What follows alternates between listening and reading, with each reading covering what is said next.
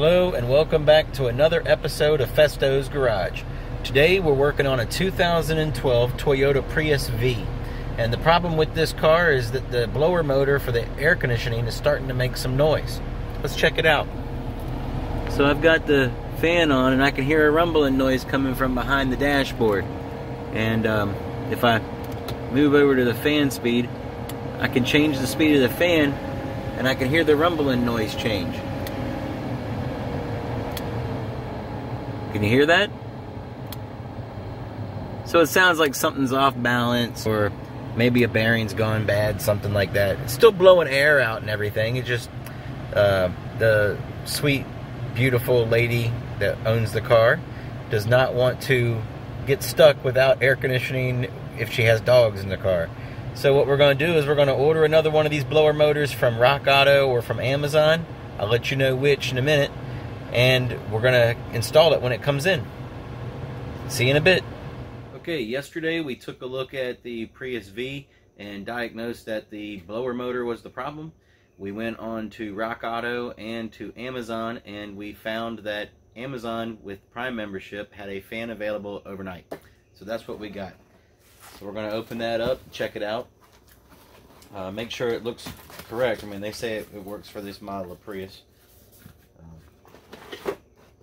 So yes, indeed. There we go. There's nothing else in the box.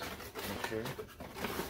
And nothing else in the box, just this fan. It does seem to spin. It's got a little weight right there. So hopefully this thing is going to work out for what we want to do and not make any noise. It's pretty easy to get in. Once you take a look at it, you'll see that it has just 3 bolt holes, 3 screws, and then a plug for your wiring and a hookup right here.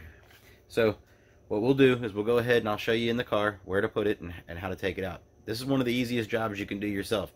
Don't pay a shop to do this. Alright, we're down here on the passenger side of the car. This is the glove box, and this is where the passenger's feet would go. And the blower motor is directly up under right where my finger's pointing, right up under there where your passenger's left foot would go. So the way that I do this job is I take the floor mat out, sit it on the ground, so I can put my knees on it. And then there's a plastic panel that we have to remove, and I'm going to go ahead and try to show you that. Alright, so that plastic panel is right here underneath the glove box. And what you have is you have little clips right here that you got to get your finger, just push them in, and this panel will come down. You have a little connector right here that you want to push in and unplug, and then the panel will pop out. You see it's got this little tab which sticks into this hole in the back. That'll be important for putting it back together. Now, directly above that is our blower motor, and those mounting screws that we saw earlier right here and there and there. And you'll be able to see exactly where they're located by looking at your new blower motor, so you have no problem getting to the bolt on this side of the blower motor. You have to take out one Phillips head screw right here. See it? Right there. And that'll let this wiring harness with these white plugs, that'll let this drop down out of the way so you can get to that last bolt, or the first bolt, depending on which order you took it off in.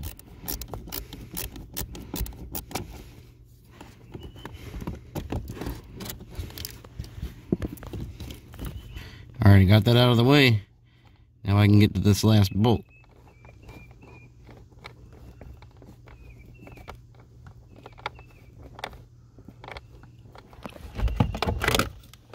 Alright, we got our blower motor down.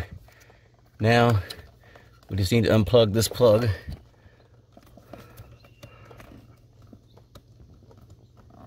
Alright, we've unplugged it.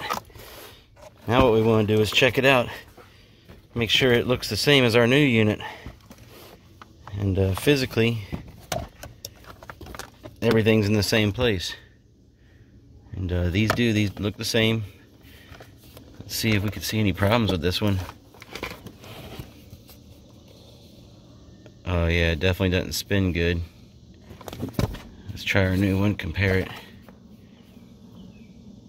It's a lot easier to spin. You can see our new one has been balanced and everything, so hopefully it'll be quiet when we put it back in here, and we'll have no more issues with some noise. Pretty cool. You want to make sure that this is lined up in the hole, and then all your bolt holes are lined up before you put the bolts back in, and then start each one of the 3 bolts first and then tighten them down afterwards, but start all 3.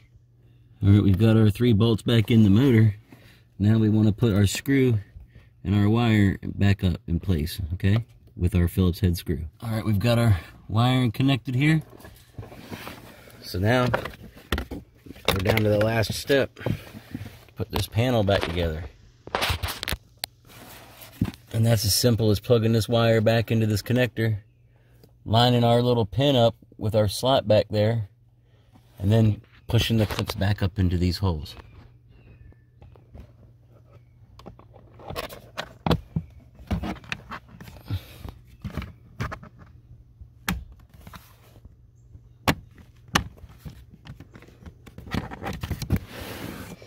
Look at that. We're done with this job. All besides testing it out. Let's put the floor mat back in. Let's go over and see what she sounds like. We're back in the car. We're going to turn her on real quick, and we're going to test her out, see how she does, see if the AC blows with no noise. So let's go ahead and check it out.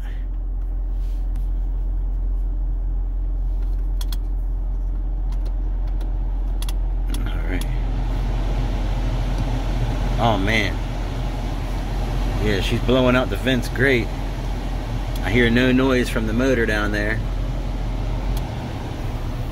Oh man, well, she's gonna be happy with that job right there. Nice cool AC for her and the dogs. You could definitely do this job yourself, as you can see. Took less than an hour, saved at least $100 from a shop. I got the blower motor for $70 from Amazon, less than $70. So basically, I repaired this air conditioning, have it blowing nice, cold, no noise again, 70 bucks. You can do the same thing yourself. You've watched the video to this point. I want to say thank you very much. Please like, share, subscribe if you haven't already. Help the channel grow. Until next time, GreggFesto out.